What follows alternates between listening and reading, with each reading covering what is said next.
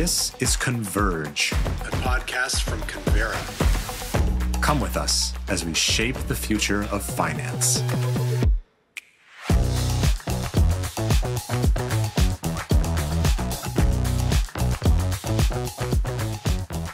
Welcome back to Converge, live at Money2020, and welcome back to Ryan Rugg of Citi Treasury and Trade Solutions. Great to have you back, Ryan. You're so generous in your time with us here at Converge. And today we get to talk about, obviously, it's the talk of the town for you. You're making the rounds with regards to tokenization and how it's impacting the financial sectors and what that means for the future. So let's back up high altitude to start. And if you could just tell our audiences, what is tokenization at a high level and how is it currently being used in financial sectors? Yeah, absolutely. And thanks again, Alex, for having me on. So tokenization overall is just a digital representation of an asset. So if it's, from what Citi is doing, we're tokenizing cash to tokenize deposits. There was a big theme around, real world asset tokenization from bonds, equities, mutual funds to, kind of across the board, as well as, CBDC is a big topic here at Money2020, central bank digital currency and the tokenization of central bank money. So it's a really broad kind of what tokenization encompasses. Yeah. I happened to read a Citi report. I think it was released last month, and the title was "Why Tokenization Really Could Be the Next Big Thing." And it mentions that corporate adoption of tokenization hasn't quite reached a tipping point. And I also heard you just say in your stage panel with Elisa that it's taken longer than you expected for these technologies to be more broadly adopted. So what have been the primary barriers thus far for financial institutions and businesses? And why are we now at this point where it could be that next big thing? What's changed? Yeah. So I think back to 2016 when I entered into this space, and we were tokenizing everything from IP, bond, equity, mortgages, repos, but we always had to go back to the TradFi rails for settlement. So that cash part of it was never on rails. And then, I think about then kind of had, the evolution of crypto and other forms of digital assets via stablecoins, CBDCs. I would say adoption there has taken longer because of lack of standards and governance and regulation, in this space. I can speak from like a Citi perspective, like safety soundness of our clients is first and foremost on our minds. We work in collaboration with our regulators to make sure that we're creating a scalable asset. So like, if it's gray, we're not going to operate in that area. So having complete clarity on regulation is also really important in this space. Yeah. So for a specific use case to focus on, what are the main advantages of tokenization when you're thinking about corporate treasurers? How does it enhance efficiency, security, et cetera, in the realm of a treasurer? Yeah, so the thesis statement that our clients gave us was they want multi-bank, multi-border liquidity that's always on, 24/7, 365. So none of the banking holiday cutoffs or the cutoffs due to, time zones. So if it's, 5 p.m. in New York, it's 5 a.m. in Singapore. Typically, you can't send money. Our clients wanted full transparency, always on, kind of that. So that's really what the first kind of, use case solution that we're developing with Citi Token Services for Cash is that, we're live between New York and Singapore now that our clients can send money regardless of the time, regardless of the day. It could be Saturday, Sunday. So, typically large treasurer keeps buffers of cash globally to cover different demands and taxes and payrolls or whatever the case is, supplier payments, where now you could have just in time. You could send the money that day, that hour. It takes seconds, if not, minutes to be able to get there. And ultimately, it's going to lower costs from a reconciliation process. Like, it settles instantly. You don't have to have that, day or two lag to be able to reconcile the two ledgers. You have instantly, you can actually have more transparency in the sense of that you can see where your money is at all times. You don't have to, manage these multiple different locations, but it's not just within one bank. They want multiple bank also. And, we've been working, I spoke earlier with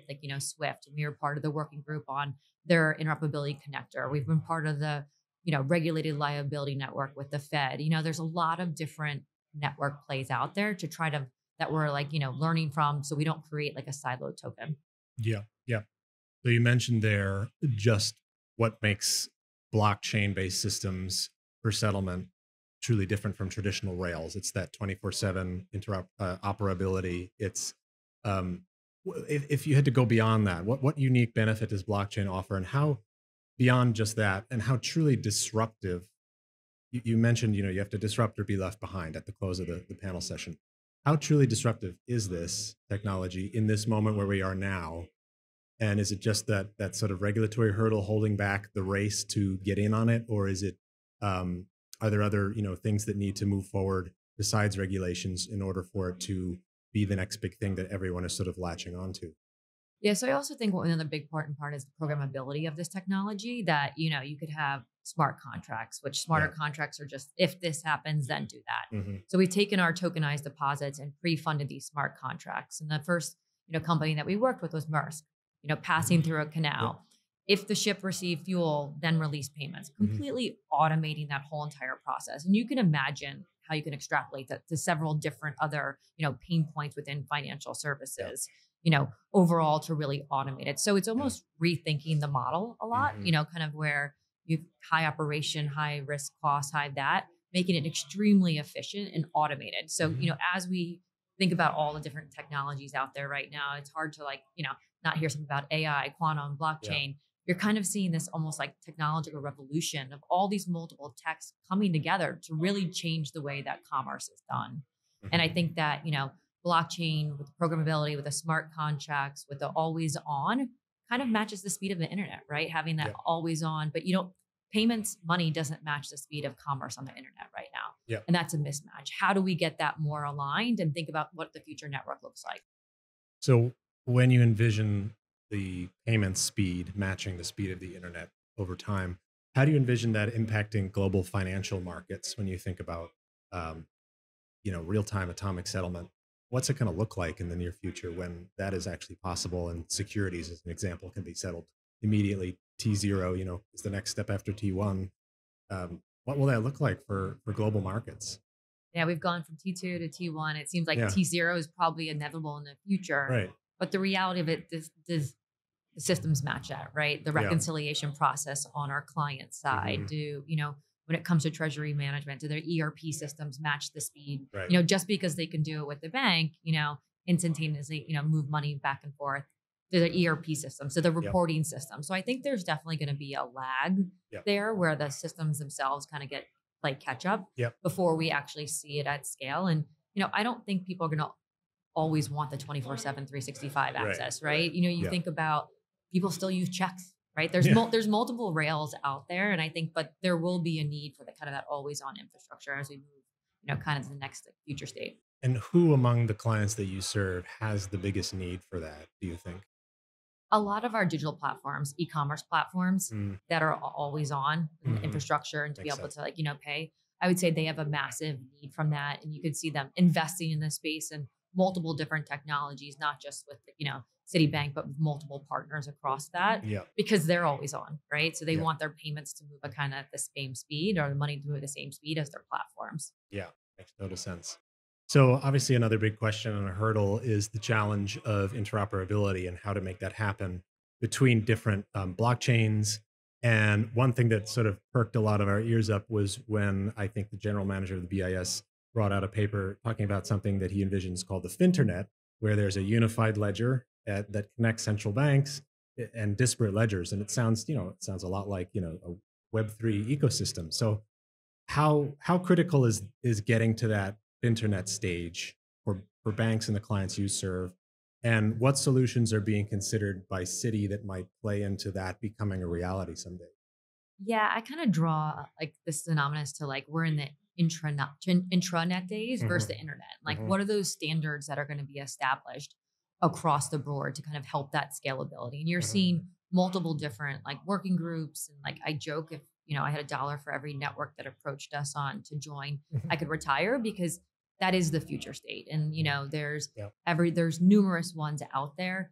It's unclear which one is going to prevail at this point. And a lot of them are putting out blueprints. But what I can say from my past experience at IBM and R3, it can't be owned by one entity. Right. It has to be, a market utility, where it's owned by the industry for the industry. Because if, one party owns it and it's for profit, it's just not going to drive the scalability that it needs in this space. Makes total sense. So when you think about the developments in tokenization, what are the ones that financial leaders in corporations and businesses around the world should be looking at in, let's say, the next 1 to 2 years that could accelerate its adoption and be impactful for their businesses? Coming from, a US domiciled entity, I think that we're heading into a really interesting time with elections. Yeah. And, you're seeing a lot of, you know, candidates kind of positioning themselves around digital assets and being more forward thinking. You saw, last 2 weeks ago, SAB 121, it ended up being vetoed by the president, but you're seeing a lot of changes in that space that I think if that clarity comes down, if with this change of administration or, I think it's going to change the landscape drastically. And how are you as a corporate or an entity positioned and ready for that? Today, Citi is using tokenized deposits. It's an ERC20 token to move, cash around. In the future, if regulation changes, we need to be ready, and in these, we can't move because again, we do it in a very compliant and safe way. We can't move at some of the speeds these, startups move. We really make sure that all the governance, all the proper legal documents, all the safety, all the soundness is in place before we bring clients on. So if regulation does change and gives us that clarity, it could really change the landscape.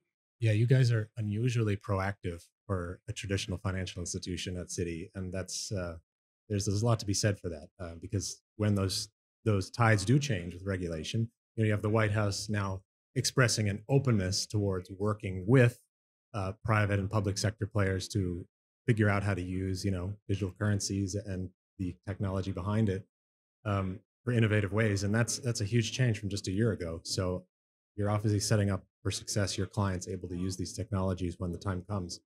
How significant is the role of those legal frameworks in the adoption and expansion of tokenization technologies? Are there specific regulatory challenges that need to be addressed beyond the ones we've already discussed? We just need clarity across the board from the regulators. Like we're not going to operate in the gray area. Whatever our swim lane is, and we'll operate in. But like we work extremely close with our regulators from the design to the implementation to the reporting to everything to make sure that we're really focusing on what for a safe and sound way. You've seen this industry unfortunately have some fraud in it, and we want to make sure that we kind of completely take that whole misnomer out. That's not what we're doing. Like that's not, we're not touching crypto. We're not, doing anything like that. This is tokenized deposits. Yeah. Very, very similar to your traditional, TradFi rails that you have from reporting. Yeah. And if and when regulation changes, like we want to be that trusted partner that can help you embark on that journey. Great. Another concern that financial services leaders often have expressed around blockchain is the use of public ledgers, where transparency is obviously a key component of what is offered.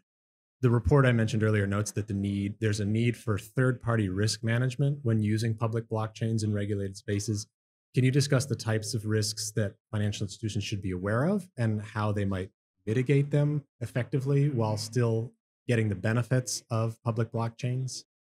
Yeah, so when it comes to public blockchains, like we're in a private permission version of Ethereum, as I mentioned. It's not permissible for us to be on public chains. That being said, from my days and my prior roles, some of the issues that are out there, from sanctions, dealing with unknown users, from cybersecurity to losing the keys, from secure, the scalability, all that is still in this space. I think that, for currently, like Citi, we're not on a public chain. I don't see that changing unless regulation changes in the near future. But you see that as necessary for the interoperability, though, eventually between all of the different networks? I think I could also see a space where there's private permission networks, like like for instance, like the regulated liability network with the Fed, where you have a consortium of multiple banks, you have, a central bank involved, still private permission with the entities that are just on it, but being able to add to that kind of global liquidity. So I think there could be a space for both in the future. Interesting. So last, just to close things out, what should financial institution leaders be doing now to prepare? Obviously, Citi gives great examples of ways that it can actually start to be experimented and even implemented where the regulatory environment allows it. But, just in general, what are some ways to prepare so that when tokenization is more at the doorstep, they'll be ready? So our strategy has been build by partner, right? We're building Citi tokens internally. to work with our clients, and it's really based on our clients' demand. And like, we have what we call an early adopter program for kind of some of our clients that are helping us form our roadmap, right? So we want to help educate, but also let you dip your toe in, right? Like actually using a token to move money, being able to utilize it, but also partnering out there. There's a ton of great fintechs out there that are extremely smart in this space, understand what they're building, how it could change your business. And then, we also invest in several of these startups in this space also. And, for us to invest, we also dog food it. Like we're going to use a technology, which I think is important, Yep. Just reading about it is, I don't think, enough in this space anymore. We're kind of past that. I think that, you've seen the, kind of the sea changes in this space, and like large enterprises, if it's from the ETFs to whatever, Citi Token Services starting to get more involved. Yeah. It's a great way to end it. So, thank you, Ryan. Again, you've been a 3-time guest here, and we're very grateful to have you share all your insights on the present and the future of tokenization, digital assets, and just can't appreciate it enough. Thank you so much. Always a pleasure. Thank you for having me.